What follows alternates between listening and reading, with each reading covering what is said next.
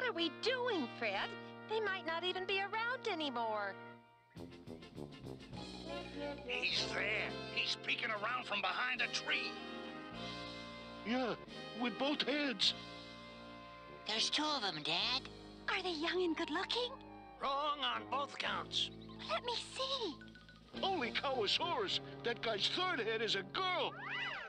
Well, find out if one of those three heads knows how to talk. Okay. Yabba dabba, friend. Well, one thing, the people of the future don't waste any words. Hey, Dad, I think he said friend. Try it. Oba-doba, friend. Hey, did you recognize that word, Bon? Which one, Uba or Duba? He said friend. Come on, let's take a chance.